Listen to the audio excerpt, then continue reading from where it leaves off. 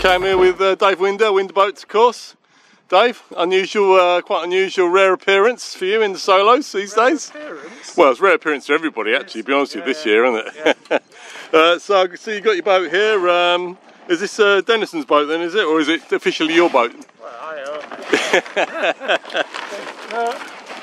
it. Steve couldn't sail this weekend, so I jumped in to take the opportunity. Alright, okay, well, so from the horse's mouth, Winder Mark 1A, so it's the Winder Mark 1 hull, you know, that's what aimed at more the lightweight sailor, bit less rocker.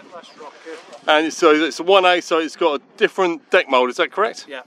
Alright, well, you talk about it, tell me about your different moulds and your different shapes, and just in a nutshell. So this boat is basically optimised. It's as flat a rocker as you can get on the solo. It's as narrow on the waterline as you can get. It's obviously as long a waterline length as you can get. The drawback of that is it becomes it's more sensitive to weight, and where you position yourself in the boat is more critical.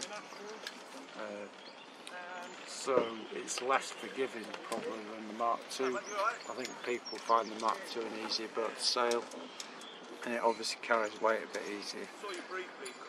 I think if you're sailing on open water and with lots of long legs, the Mark I's probably a quicker bet if you're good enough to sail it.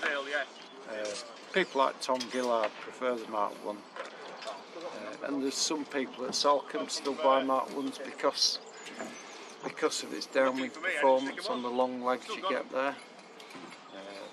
So, how about roll tacking? Obviously, you got a bit less, little bit less rockers. That make it a little bit more difficult. It doesn't spin quite as easily, but not dramatic really. And so you got the 1A. So this is the up. So the difference between this and the original deck is we changed the deck shape. So to reduce the amount of water it scoops in when you roll tack. So there's a lot more twist in the deck on the original deck, and particularly at the back here, the water rolled in over the back quarter. So we reduced that, changed the gunnel shape, improved where the controls were done. But it was the main reason for making a new deck was to change so that we could resin infuse it basically, right, in line with the way the Mark II was done. And the way all our mouldings process have gone across to resin infusion, because it's a cleaner, better process for the staff. And just a little bit of a brief history then of when you got into solos, building solos. I mean, have you ever built a wooden solo? No. No? No, I mean I sailed a solo in the probably late 80s, early 90s, and did contemplate building solos then, but we were so busy building fireballs that we just didn't have the time really. Yeah. It wasn't until we started moulding boats that it gives you the ability to produce more boats, different classes, easier and quicker. So we started building solos in 2000. Along with Jim Hunt, Purple really. And where did you get that? Where did you get that initial Mark I shape from then? Did you take it off? We measured various boats that Jim told us to, or I think he actually brought the boats to us actually.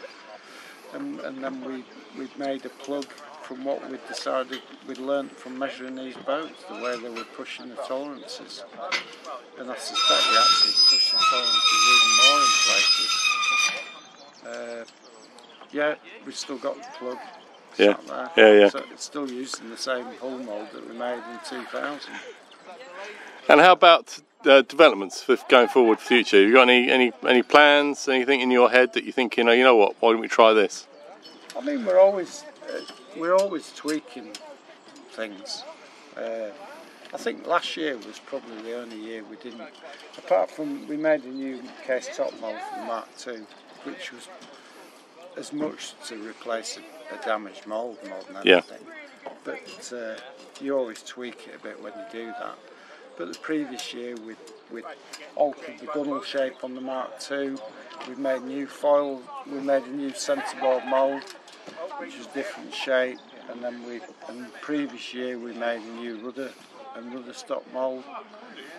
You know, you're just always just trying to, and you're looking for new materials and new ways of moulding them as well, if possible, if something you use out there, better resins. Yeah. And how about the quick you know, give us a down low on your fittings and your setup. I see what, you know. What's your cleats as standard? Is it a choice of the buyer still, or is it? Yeah, I mean they're pretty much all standard Harken fit out.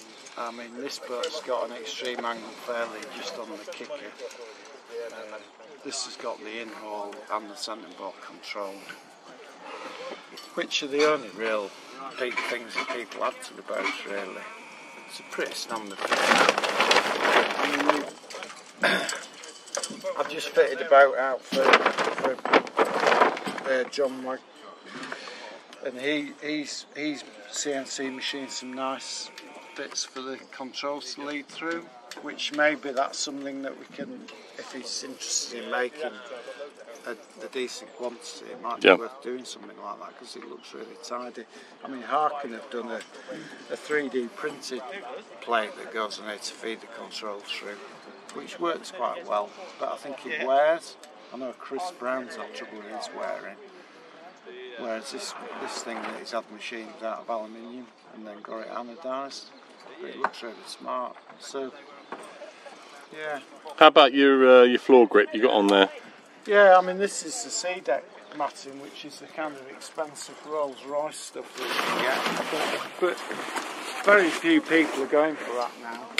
Most people just have the standard rubber matting that we normally fit, which is actually in some respects better because it's heavy, so you're putting a load of weight on the floor. But there are new materials. Harken have brought a new floor grip out, which seems really good. We fitted that to Ollie Wells had that on his boat, so that's a potential new product that some people can use. And how about hull colours? I'm only mentioning that because we've got obviously Andy behind us. No, was that his choice or was that yours? His choice. I think it's the same colour as his bathroom. Okay. Oh, he's okay. that was the idea. Yeah. But we just done one a fairly radical colour choice at the moment, which is quite a dark grey deck with a pale pastel blue hull and blue case top and blue non-slip, which looks quite different. We do occasionally do coloured boats. A common choice is a different coloured case capping, which is kind of low key, isn't it? Oh, that's brilliant, Dave. Anyway, thank you for that. Continued success for the class, and you're doing a great job for us. Thanks very much.